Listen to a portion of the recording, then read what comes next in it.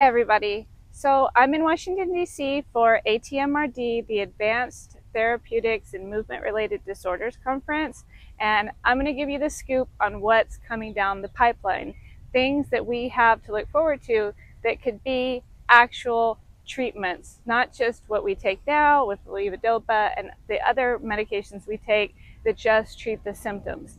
Actual, what we call disease-modifying therapies. So yesterday they talked about 4 different kinds of disease-modifying therapies. Number 1, what are basically anti-amyloid drugs. So as you may or may not know, Parkinson's is said to be caused by a misfolded protein called alpha-synuclein. These drugs target that protein and break them down. It's those proteins that clump together in our brains and cause Parkinson's.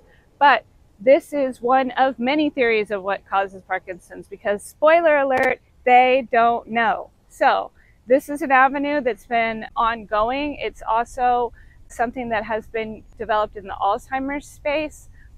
I'm going to be really honest, I'm not a fan. Fingers crossed, we all want things to succeed, but I feel like that road is the one that should be perhaps not the only road that we're going down. So that those drugs are going to be an option. We're probably going to get them sooner rather than later because, again, they already exist in another disease space. I call them the BMABs because they all end in like MAB. I'm not going to pronounce them. I'm not even going to try, but there's more than one coming down the pipeline. So that is something to look forward to. Number 2, cell therapy. Now for us, we know it as stem cell therapy. They're not calling it that anymore. They're referring to it as cell therapy. So there's lots of different kinds of cell therapy. I'm sure you guys all saw the study that came out of Japan. So we're super excited about cell therapy. At the end of the day, it's putting cells into your body that can become dopamine producing cells. So this is the thing, guys. You cannot go anywhere and get cell therapy that is going to turn into dopamine producing neurons. It just doesn't exist yet. I mean, it exists, but it's not something that's available. And that's why I always caution people when they talk about where are we getting stem cells? Where are the stem cells? I'm going to go to this foreign country to get stem cells.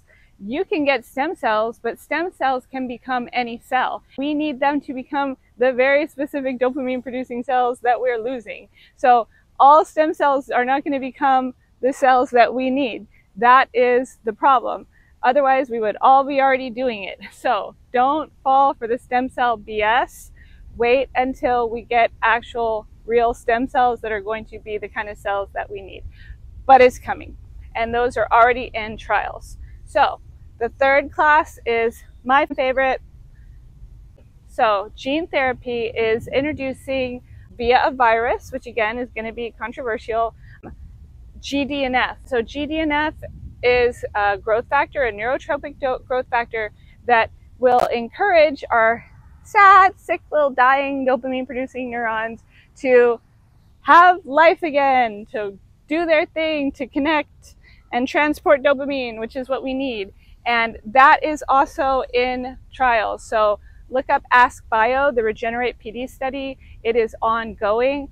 That's where I'm putting my money at. I'm a Vegas girly, so I do love a good bet. And that's what I'm excited about right now, the AskBio, PD Regenerate, GDNF, look it up. The fourth one is the kinase inhibitors.